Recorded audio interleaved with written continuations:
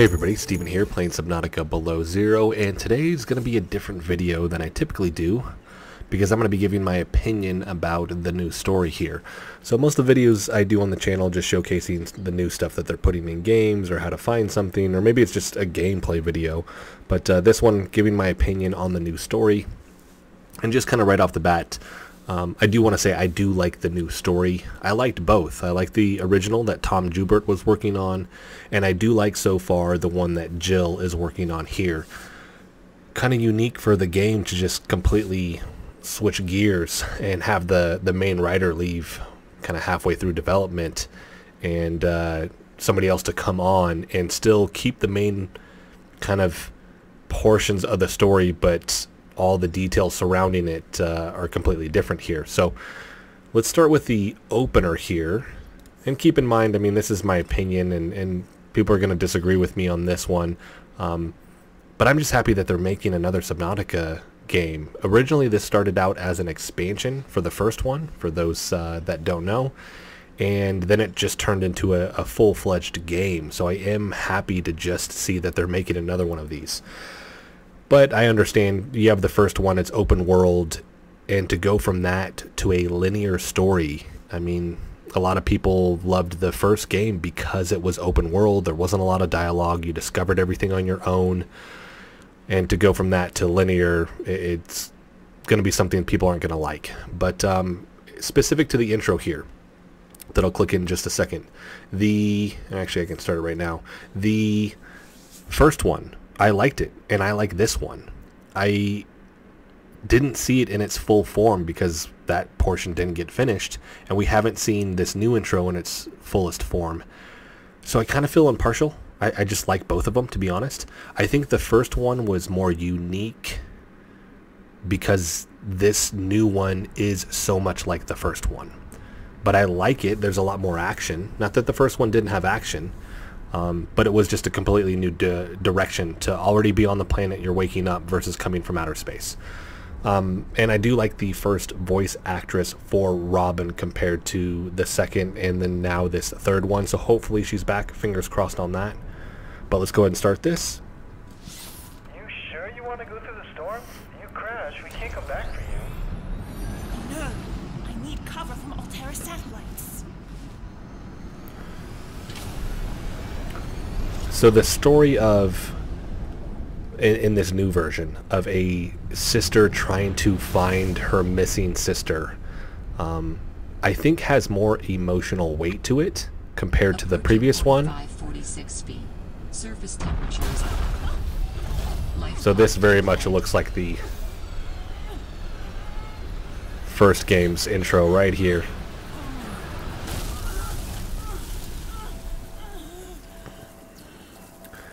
And we're actually going to see some new dialogue, by the way, here in a second. But it's not a new idea to have, we've seen in other games and other movies, one person's looking for another person. I think that has a more emotional core to it than the first version of the story. But I liked that direction that first one was going. So let's go ahead and head out of here. Arrived on 4546B, landing was a bit rough, but I don't think Altera spotted me. The life pod deployed with gusto. Once I track it down and get settled, I'll be able to get to work. If Sam left any traces, I'll find them. I'll start with that doodle she sent me. Which right now, by the way, it's not a doodle. It's actually just a picture of the glacial basin. Alright, so once we're here, I'm going to go ahead and go into free cam mode because we're going to talk about a couple different areas with this. So let's go cold, oxygen, fog, and weather. Okay, so I do think that the story now has just a stronger emotional core to it than the other one. And there's going to be more fine details that I've seen that Jill's been working on. But I also have to keep in mind, I mean, Tom didn't finish the story.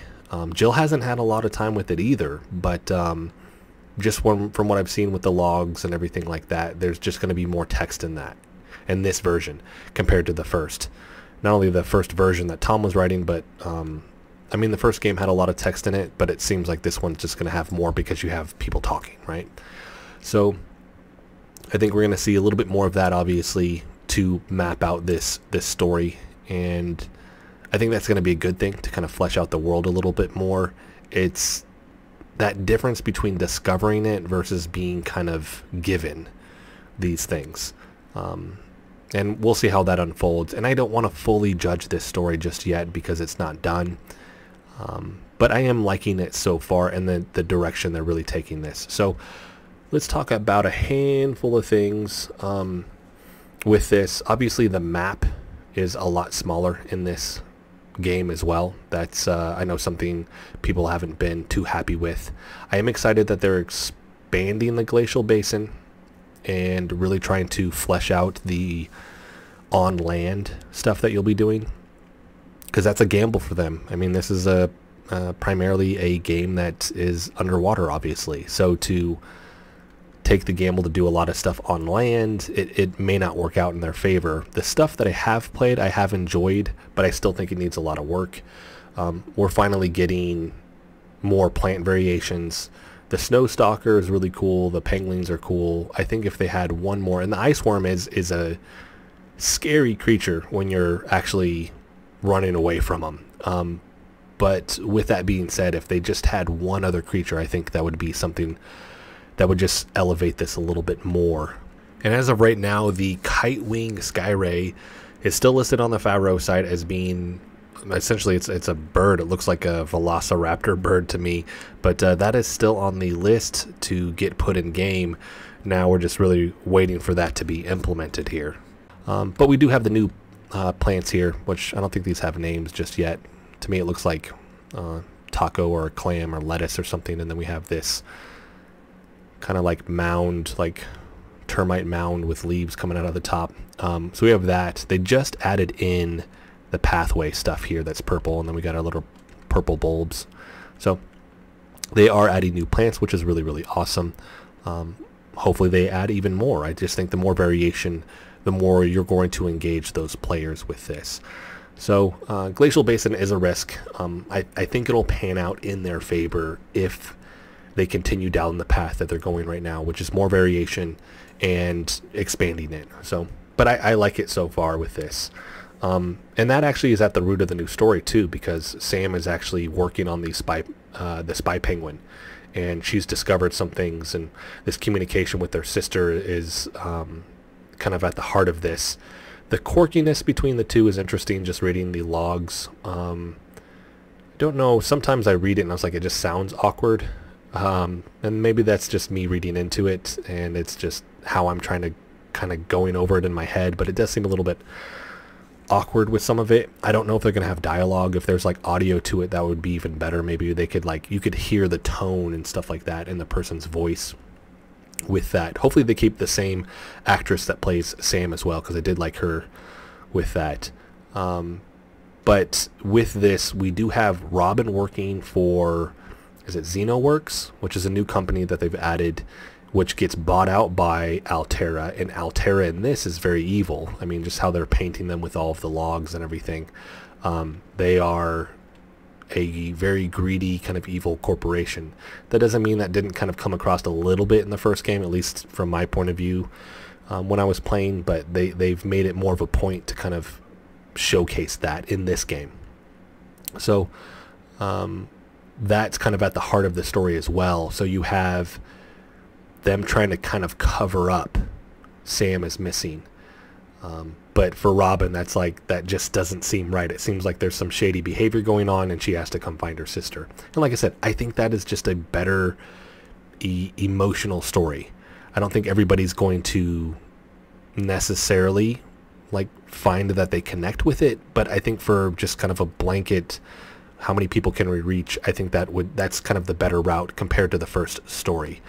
And like I said, that's really coming from that emotional standpoint.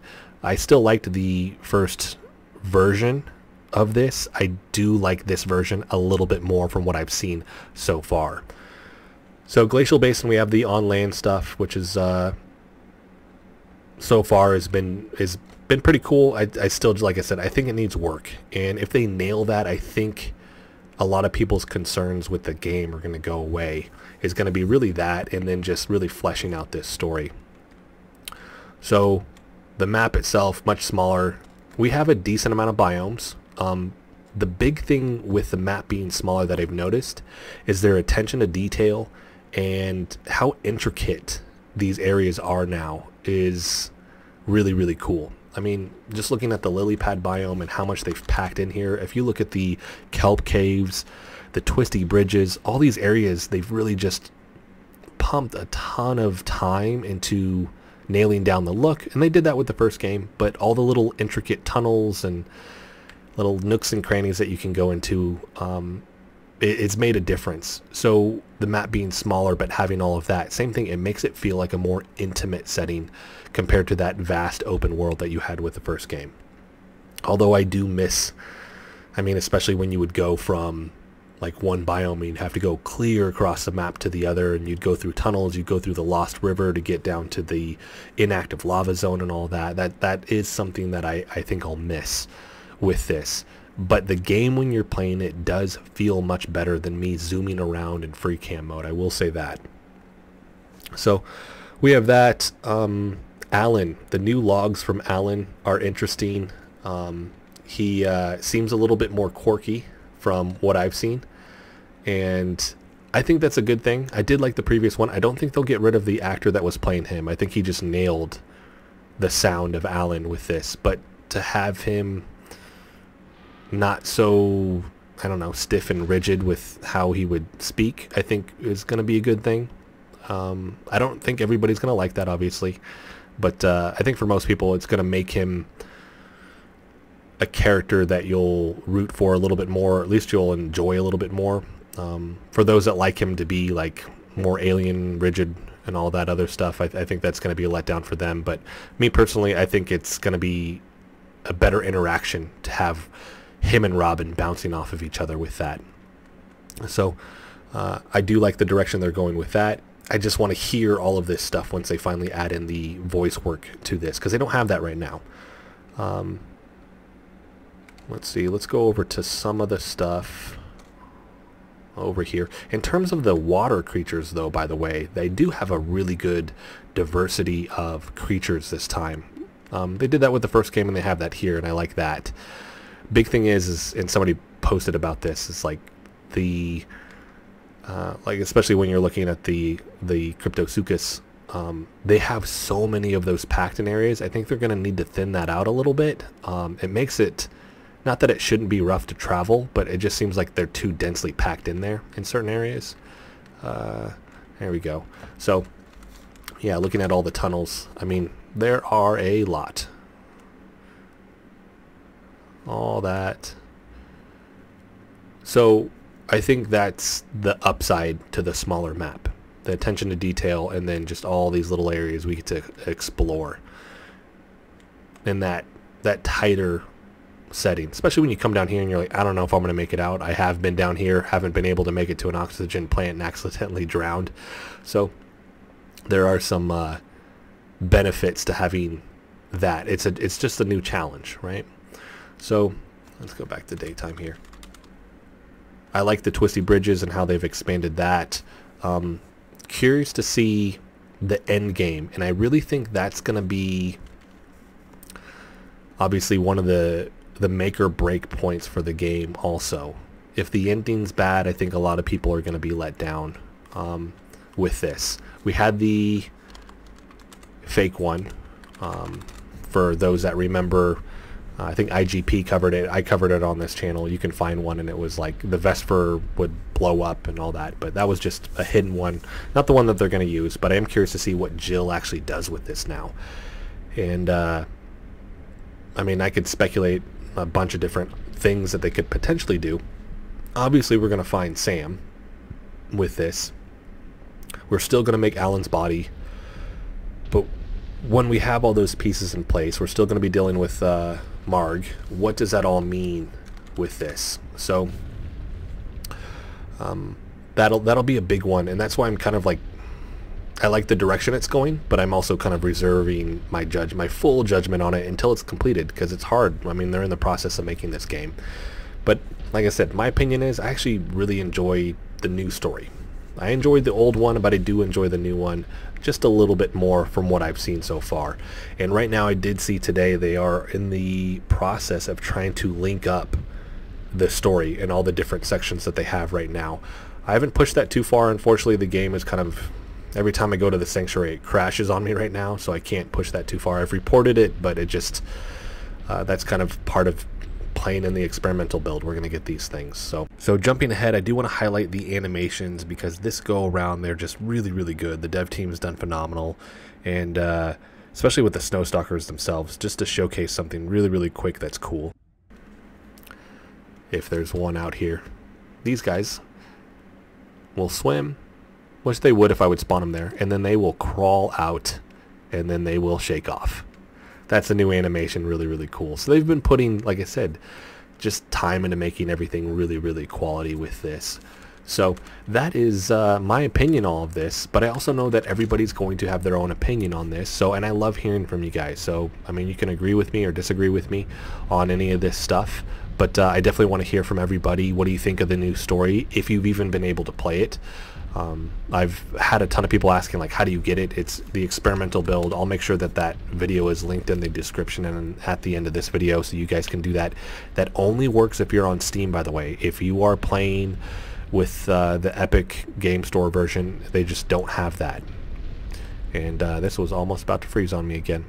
So that is it for this video. If you like the video, hit the like button for me. If you want to continue to follow along with all of my content, hit the subscribe button for me.